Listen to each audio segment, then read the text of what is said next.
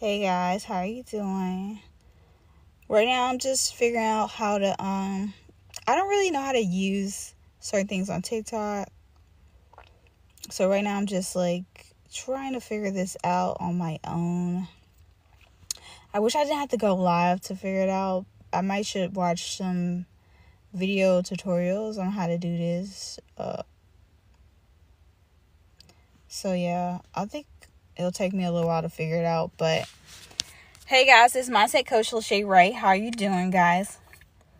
And I want you guys to know, no matter what you're going through, no matter how life may be falling apart, no matter how old you are, you could never possibly just have your life all the way together. You can have your life somewhat together, but there will still be always a part of your life that is not together, right?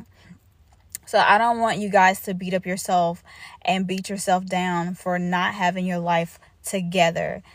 We don't have our lives together 100%. We don't have our lives together all the time.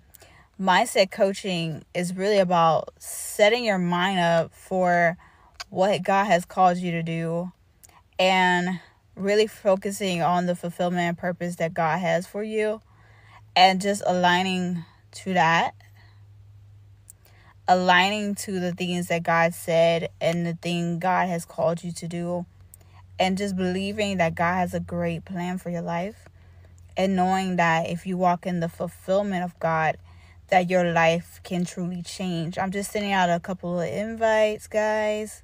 Just a couple of invites. But yeah, just when you're walking in the mindset that God has you to walk in, when you're living the life that God has called you to live, the kind of mindset that reflects the life that you're called. See, I'm called and anointed to be a writer. So in order to be a great writer, I not only should study writers, I should not only think what kind of mindset does a great writer have.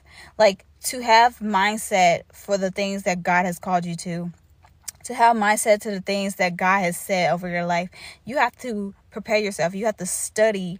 You have to get yourself equipped for the things, because the task ahead is greater than what you can visualize. Sometimes if you don't go prepared, if you don't go equipped, then you won't be ready when you get there. You'll fumble whatever it is that God gives you, whatever opportunity is. And your mindset is so much important when it comes to not only your faith, but your belief.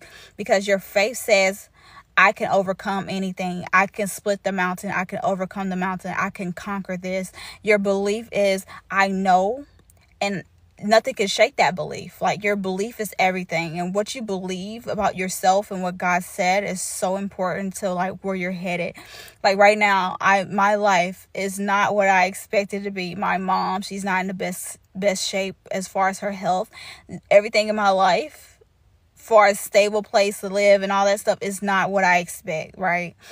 But I believe what God said, and I'm trusting that God's going to work everything out, from my mom's health to my living, to my future, to the future that I want for my life, right?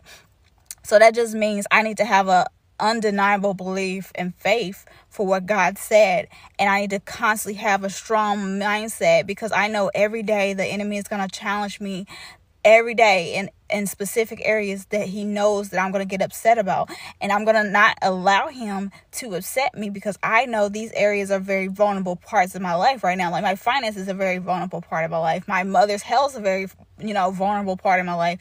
A lot of things are very vulnerable in my life that the enemy has come against. But what I'm going to do, I'm going to have faith. I'm going to believe. I'm going to pray. I'm going to keep believing what God said, that I'm going to keep believing that the seeds I sown will work out in my favor. When you have God on your side, no one else, you don't need no one else. You need God and God alone, right? So trusting that your mindset is enough to get you to point A and to point B, right? So from here to there.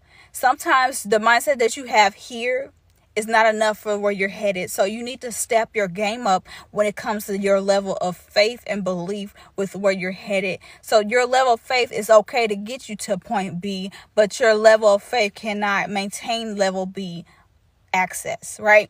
So when you get to level B access, you have to step up your faith to another level. And when you get to that level, you have to equip yourself for where you are, right? So now you're at this level, you get an understanding of where you are, you get an understanding of your responsibilities and tasks and what's coming with that, right? You need to equip yourself for how you're going to be a very good steward of all the things that God has blessed you with. So having the mind to always equip yourself for every secret